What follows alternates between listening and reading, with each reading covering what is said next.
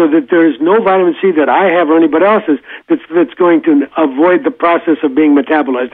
Remember, that's why we use the vitamin C intravenously when we treat cancer, because it is metabolized inside of your cells. And remember, vitamin C looks so much to the cancer cell, it looks just like sugar.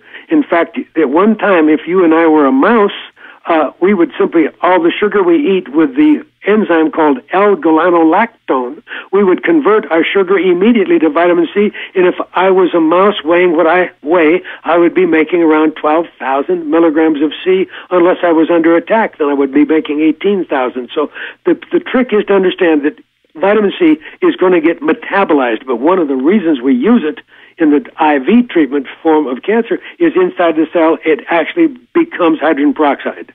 So it's part of oxidative therapy, and I'm on the board of oxidative medicine where we use things like ozone, ultraviolet blood, and the hydrogen peroxide trick, which is what we're discussing here, is how can vitamin C help you through this hydrogen peroxide trick, which causes the cancer cell to have to commit suicide.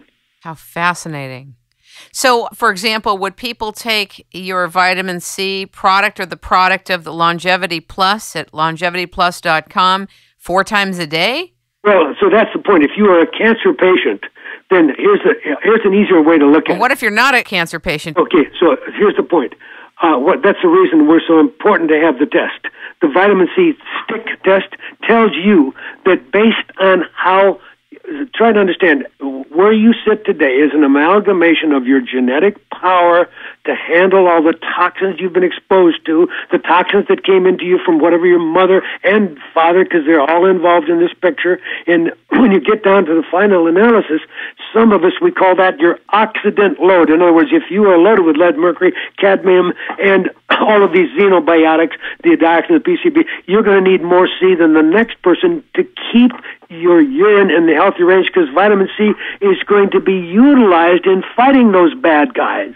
And so that's why the test is so powerful. By having the test, most people, assuming that you've been teaching all this, you should be a healthy person. So technically, you should be able to stay in the bright yellow color on the vitamin C stick test by just wetting the urine morning and night. If you've taken it at 9 in the morning, at 9 at night, you should still be close to the yellow color, meaning you're well protected. But if you are so loaded with toxins and during the day you're putting down 3 martinis and having your cigarettes and you're following a bus on the way to work and breathing all the exhaust, and obviously by noon you may have used up all the C and your test would be back in the green color. So that empowers you to measure how much you need to protect you with your genes and your environment. I think that a lot of what you're saying makes total sense, but it seems as if for outsiders, the whole vitamin C contribution has become elusive over the years. A lot of people in the know, like yourself, know. But again, the delivery system, how it gets to your body has been key. And a lot of people whose stomachs couldn't handle too many grams of vitamin C was the issue, right? I'm glad you said it that way, because when I introduced this vitamin C, I took it to the conventions of my doctor friends. And my friend that helped develop it, Wayne Harris, would be there, and we would put the vitamin C in a nice cold drink, and as they would walk by, we'd give them a cup, and we'd say, there's 2 grams of vitamin C in here. And half of the doctors would say, I can't handle 2 grams. I'm here at this conference. I'll be in the toilet with it, et cetera, et cetera. And so we said, well, you'll be the first one, because so far we've been able to have 1,000 doctors, and they took the 2 grams, and they later came back and said, that didn't bother me. And they took another 2 grams during the next break. And the next break they took. In the end of the day, I have doctors who've never had 10 or 15 or 20 grams. They say, I don't know, I could feel so good, because these doctors have all been in that trap. Half of the doctors never took enough vitamin C because of the gut problem. It's just amazing. It's still but they understand we have 1,200 references that vitamin C will treat virtually every toxic. I mean, you're talking about vitamin C being able to protect our children. If they get vaccinated, you want them on vitamin C, you're going to cut down dramatically how many are going to get a complication from the vaccines that are occurring. So obviously we want to be protected 24/7, and it's wonderful to empower the public. Spend $10, buy the vitamin C check test. It's got 50 tests in it, and test yourself and find out what it takes to keep you having a bright future. In fact, brightspot.org was the name of the cancer clinic that Dr. Reardon started. And what did it mean, bright spot? It meant that he wants you to do that check and always have that little spot going from green to yellow, because then you're going to have a bright future because your body is protected at all times. He was the guy that actually tested his own blood, and he wound up when he got on a flight at the airport. He knew it's pretty stressful, as you know, going through getting through the security and everything.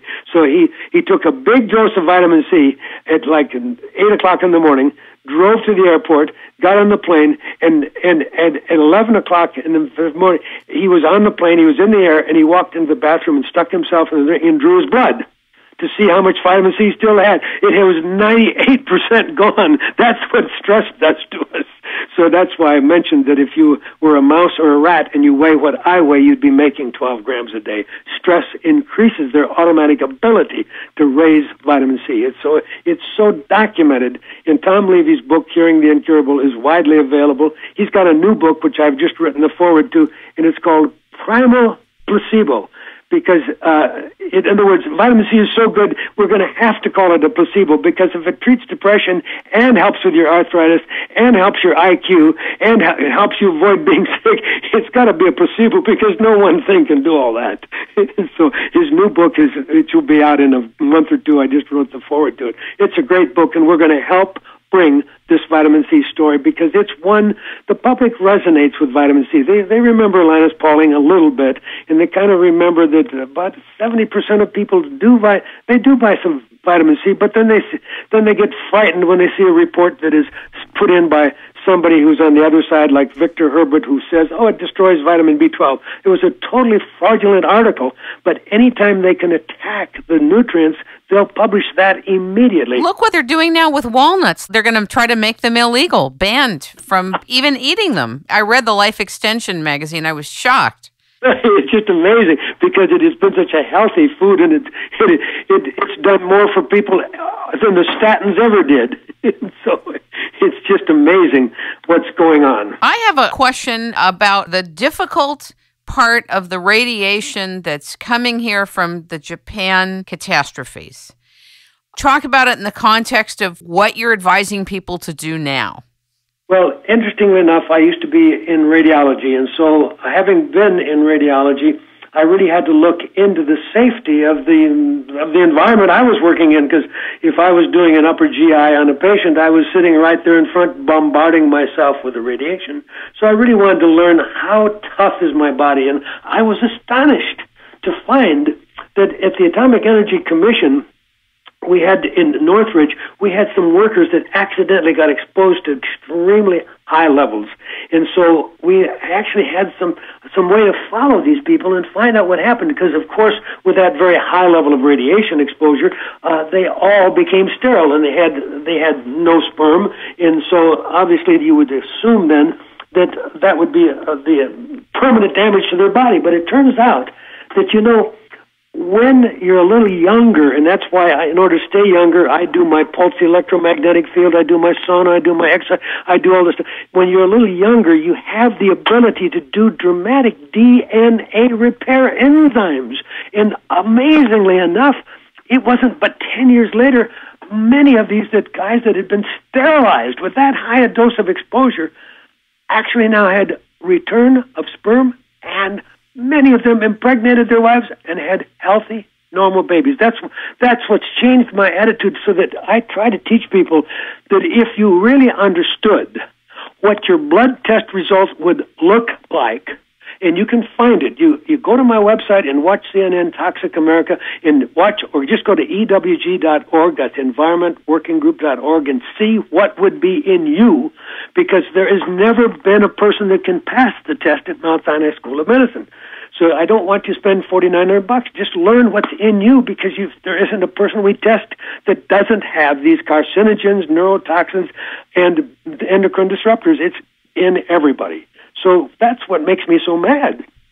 Because you go to the doctor, you say you're depressed, or you can't think, or you're too fatigued, or you're losing your memory, and they got a drug for it.